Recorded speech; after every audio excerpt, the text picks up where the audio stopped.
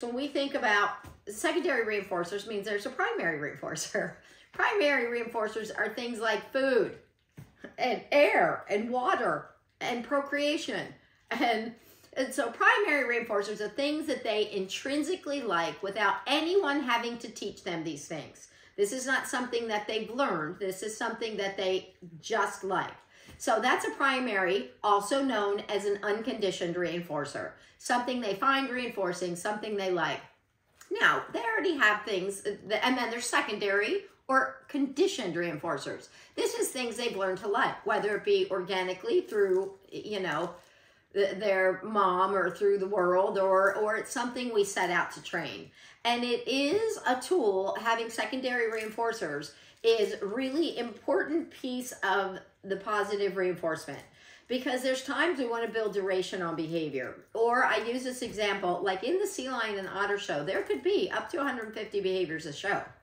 And so you can't feed all of those. But what we did find is if we did not bridge them for their right criteria, the desired criteria, we tended to have frustration and slipping criteria.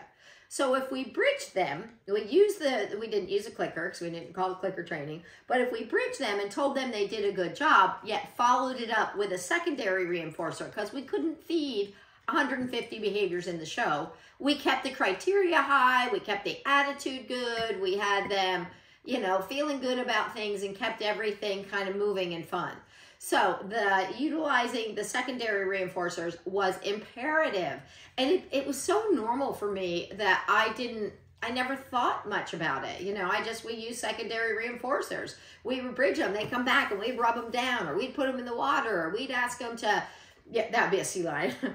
we would have them sit on their podium, or we would have them, whatever it is, we would have secondary reinforcers that we'd do. We'd rub their tongue, we'd play with their, flippers, whatever it was.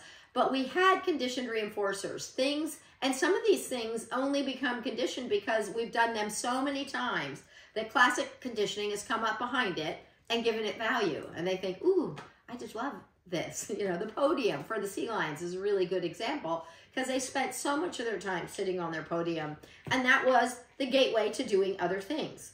So recognizing that is really important, but we can set out to teach and classically condition secondary reinforcers. And so it's a really great tool to use, but it takes some due diligence to really build the reinforcement history behind it, or the association.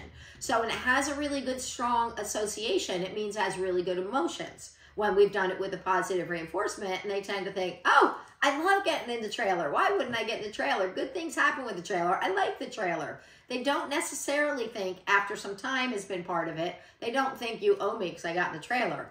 But it's important that we have worked on conditioning things. So teaching horses at tactile, some horses like tactile. Henley does. Henley tends, but even then, there's certain days she's like, don't.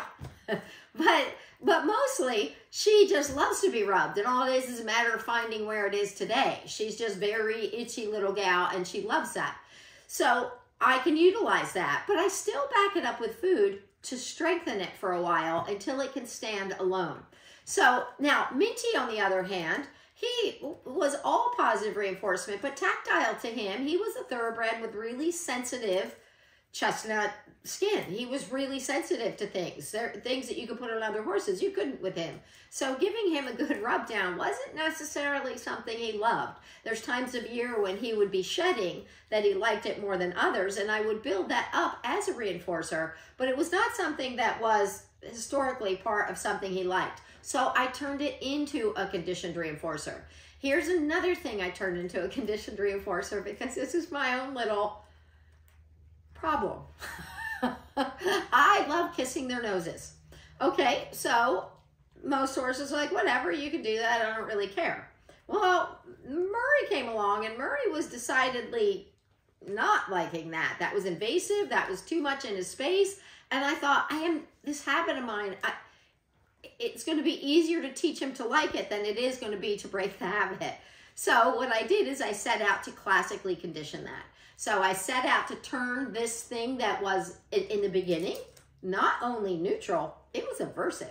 He didn't like it. So what I do is I touch his face, I click, I'd reinforce. I touch his face, I click, I'd reinforce. Touch his face, click, and reinforce. Touch two sides of the face, click, and reinforce. This side, this side, this side, this side. Till he's like, I'm all good with that. And it was very clear. And then pretty soon, I'd come in a little closer, until eventually I could kiss his nose. Till pretty soon, he would come up, like kiss my face, or can I put my head in your chest? And so I taught him to not only tolerate it, but so I turned it from not only bad to neutral to it being something he loved, and it actually was a conditioned reinforcer. So for a lot of my horses, hugging their head, rubbing their head, stroking their head, kissing their noses has become something that I've reinforced so heavily that it is a conditioned reinforcer. So there's other things we can do and utilize as part of the training where we can utilize conditioned reinforcers. Now here's an important component. When I first started working in the horse world, now positive reinforcement was very, very new with horses. So it was further along, with dogs. So the dog world was further along than the horse world, but it was still a new concept and it had a long way to go, which it has come a long way now. So it is now much more accepted. But I would go to demos and my horses, they were my horses that knew me inside and out. I knew all their ticks. I could ask them to do something and I may click, but I'd follow it up with a secondary reinforcer. And one of the things that can become secondary reinforcers are very well established behaviors. You know, when your horse starts kind of throwing behaviors at you, they're soliciting your attention by offering behaviors. Typically, they're picking the behaviors that are their favorite behaviors, the ones that have the strongest reinforcement history. So as we get to that point in time, they're telling us this is now something to me that says the odds are getting reinforced are very great, meaning it's really slipping into the becoming a conditioned reinforcer. So I would use conditioned reinforcers. I would use behaviors behind my click and not be using food. I was using secondary reinforcers. And people would come up all the time and say, you're not allowed to do that. And I'd be like, I spent 10 years, training rheem animals. I think we do that. I knew we did it.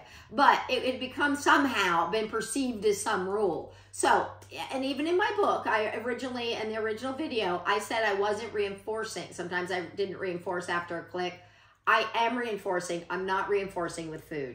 The nuances of that, people are ready for it to be pulled apart and to understand that more. Back then, it was so rudimentary, and just trying to get anybody to understand positive reinforcement was really the biggest task, let alone how to do it. Now we have much more acceptance, and it's time to work out a lot of those nuances that takes a mediocre trainer to be a great trainer.